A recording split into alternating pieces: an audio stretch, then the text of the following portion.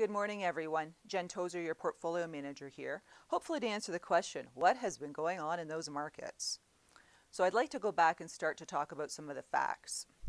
Year to date, on the S&P 500, 75% of the companies have beaten their earnings and their revenue expectations. Check. However, 75% of the companies in the S&P 500 have negative returns year to date. That is a valuation gap. Now, what's causing this?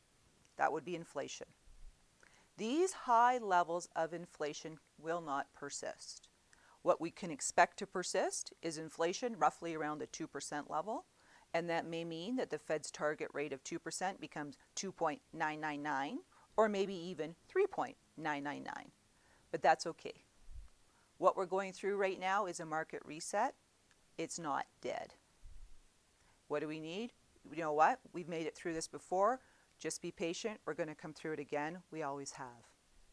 Now, if you have any questions, please give us a call. We're here. Tell us what's on your mind. We'd love to talk to you. Have a good day.